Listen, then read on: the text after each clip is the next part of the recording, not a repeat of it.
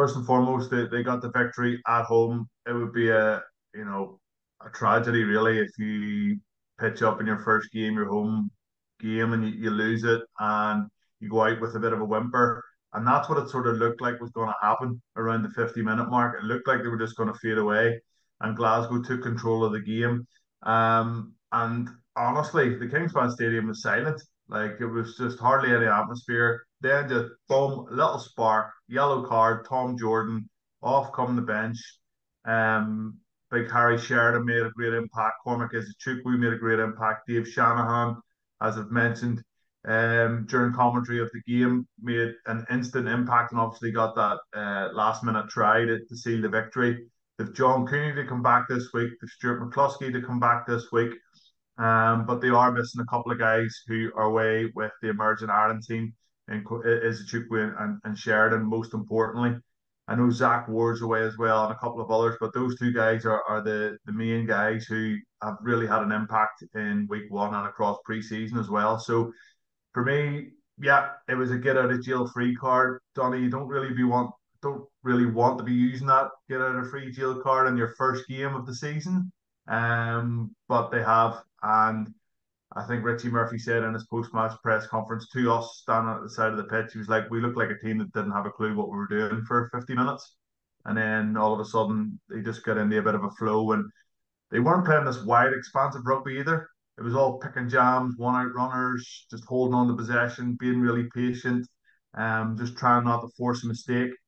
And that's what they did really, really well. And you got to give them huge, huge credit for being able to close out a game that they never should have been in with the chance of winning. So that'll give them confidence moving forward into a big trip to South Africa. I believe they were on a flight yesterday.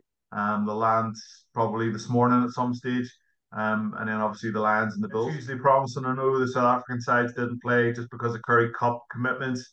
But yeah, I think the average winning margin across the league in the first URC weekend was 2.4 points, and Cardiff are top of the league, and they won by 5 points. They beat Zebra by 5 points.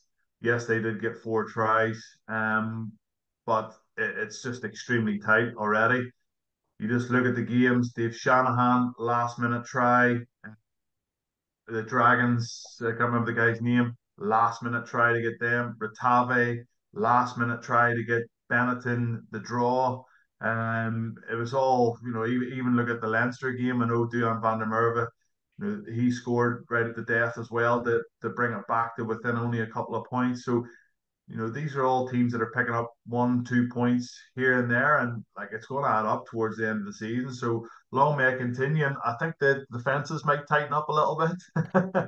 I'm not sure that they can concede all these line breaks, and Connacht missing 1 out of 5 tackles like isn't going to win them a URC trophy this season. That's for sure. So yeah, that will tighten up. But the way, of course, the weather helps. Of course, it does. We've all been crying out for summer rugby for the last, well, feels like forever. So we'll see how it goes over the next couple of months. But really positive start for the URC. South African teams back into it this weekend. The Sharks having to travel over to Connacht, and the Lions are welcoming Ulster, which is going to be a huge, huge game this weekend as well. And then the other two, they're going to want to try and get off to a flying start also.